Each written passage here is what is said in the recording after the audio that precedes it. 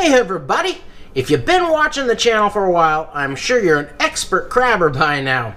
So you've gone out and you got yourself a mess of crab, got your fill of cracked crab, and made a big old batch of crab rangoon. But you've still got crab meat and wonton wrappers left over. Well, I've got you covered. I'm making this delicious and decadent white crab lasagna that everyone's gonna love. So let's get started.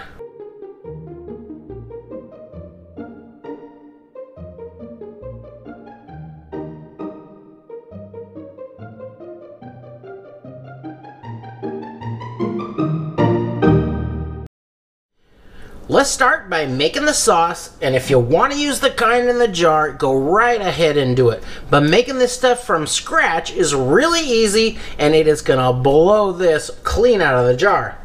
So I'm gonna start with 1 cup of heavy cream.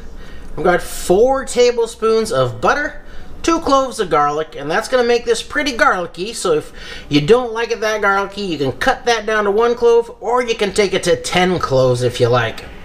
I've got a tiny bit of nutmeg, and then I'm going to use as much cheese as it takes to give that a nice flavor and thicken it up a little bit. And you could use Parmesan, Asiago, Romano, or a combination of those, but use the cheese that fits your budget. You can even use that cheese with the green top, but that can clump up on you a little bit, so you might have to whisk that a little harder if that's the way you go. So I'm going to start by melting that butter and warming up this garlic nice and gently in it to extract a whole bunch of flavor.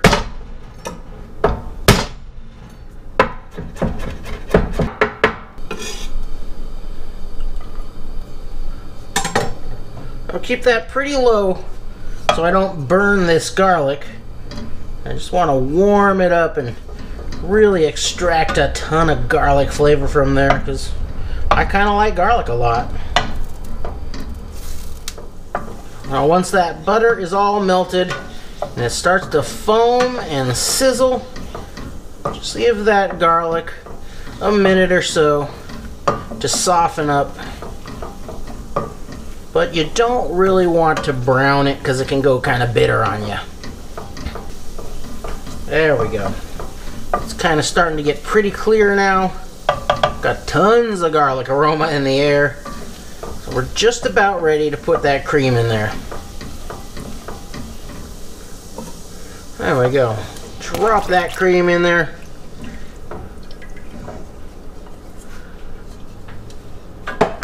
I can actually bump that temp up a little bit to medium, bring this up to temp.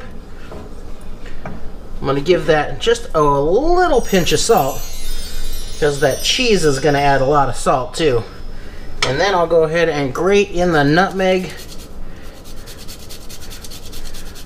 If you're not using fresh nutmeg, you're probably going to put in just maybe 1/8 of a teaspoon, if that. It's a really, really small amount. And if you are using fresh nutmeg, it's just a very small sprinkle in there.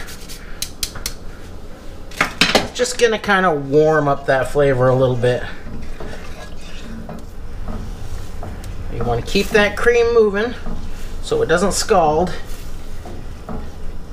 And now, when it comes up to temp and starts to boil a little bit, I'll cut that heat down to just keep it simmering, because I won't be able to stir while I'm adding in the cheese. Of course, you could grate it ahead of time, but I just grate it right into the pan. And this is going to take at least a 1/2 cup of cheese, but probably even more than that. It's not one that I really measure out when I'm making it. I just kind of eyeball it and taste it. So I'll grate in some cheese, stir it up and get that to melt. Then I'll add some more.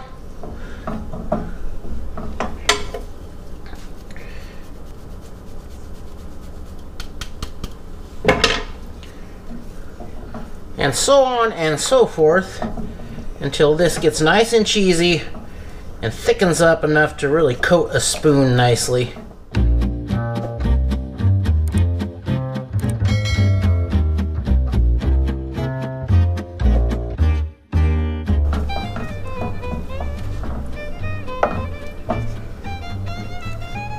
Oh yeah, that is starting to look just right.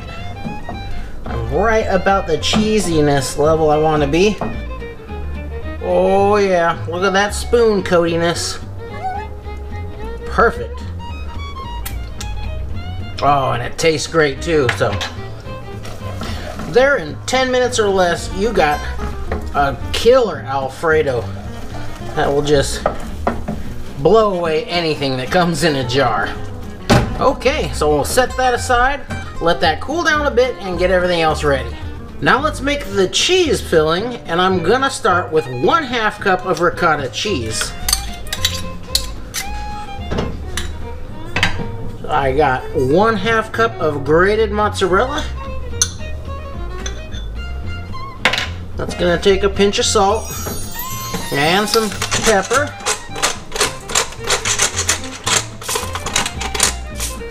And I'm also going to add some fresh basil. This is a really, really rich dish, so you want to add in something that's going to give it a little fresh pop to kind of cut down on that richness, and the basil works perfectly for that, and it tastes delicious too. I'll just roll those leaves up,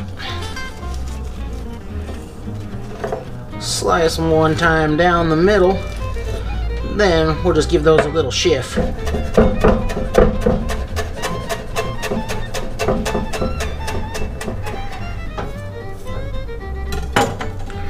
I'll add in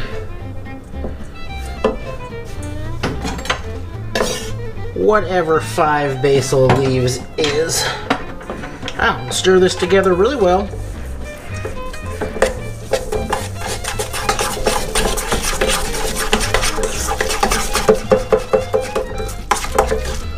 Then we give that a little taste, check for seasoning.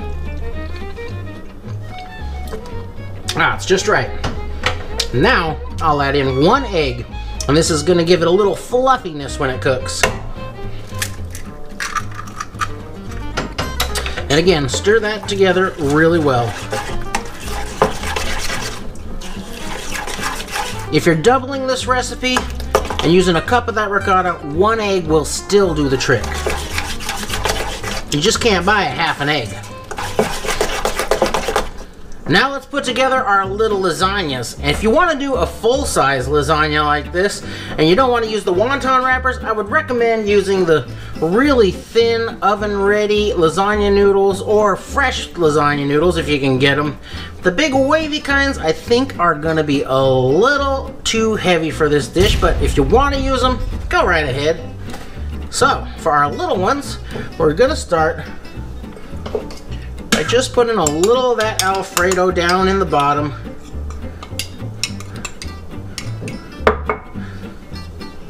Just kind of keep these from getting too crunchy down there.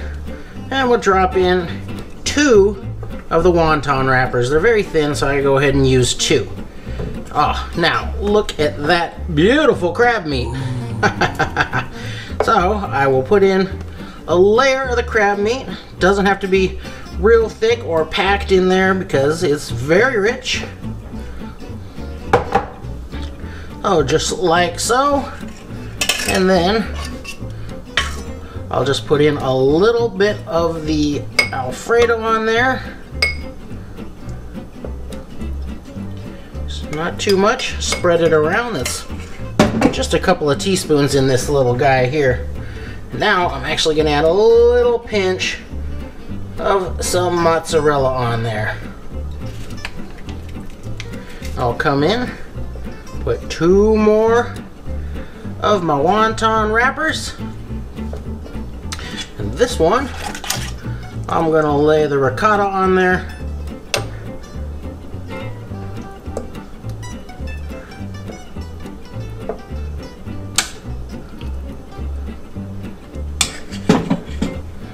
And some more crab.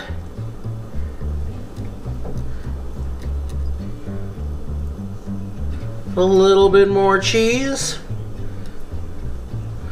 And looks like in this ramekin I can get 1 more layer of those wonton wrappers on.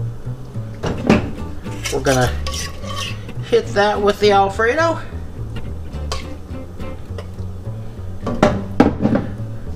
I'm gonna push it and make another layer.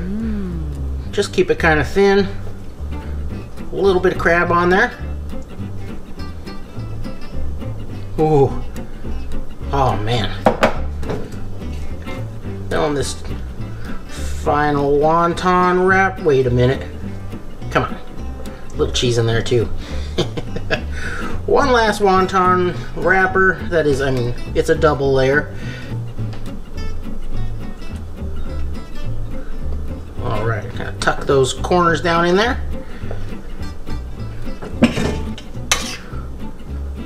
Spread that Alfredo around. Get down on the edges. And we're gonna top that with a big pinch of that mozzarella. You can tell this is gonna be incredibly rich. Now you can mix up those layers in any order or any way you like. You see I've got plenty more stuff here, probably enough to do 4 of these little ramekins in this recipe. And now I'm gonna pop this into that 375-degree oven for 35 minutes. But I don't want that cheese to get too browned, so I'm gonna tent a piece of foil over it. And by tenting, I mean I'm gonna kind of puff it up over the top. It doesn't have to even be sealed. But I don't want it resting right on that cheese, or when I take it off, it's just gonna pull all the cheese with it. And that's gonna be a fail. And what I like to do is to cook this for about 20 minutes with the foil tint on there, then pop that off and let that cheese kind of brown up for the last 15 minutes or so. That way I don't get one solid leathery piece of cheese up there that pops off as soon as I cut into this. But if that's the way you like yours, go ahead and cook it without the foil, or leave the foil on the whole time if you just want it really, really super melty. It's your cheese top, so you do it however you like. I will put this on this baking sheet before I put it in the oven, because this can get a little messy.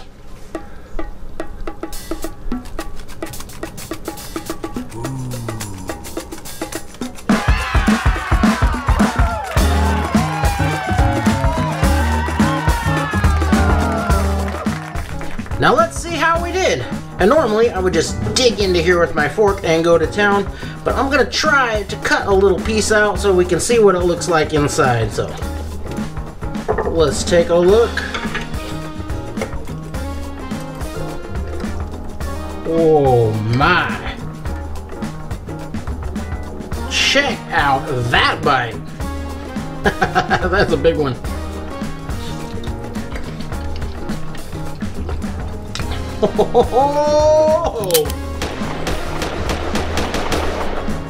Oh my gosh. Oh,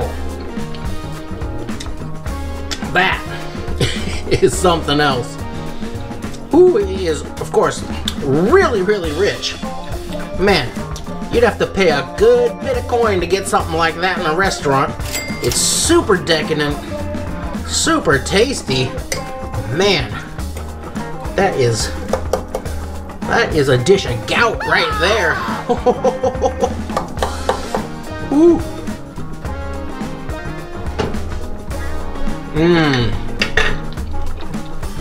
Fantastic. I honestly hope you can go out, get yourself a mess of crab and try this one out, because this is definitely a dish to remember. Thanks for watching.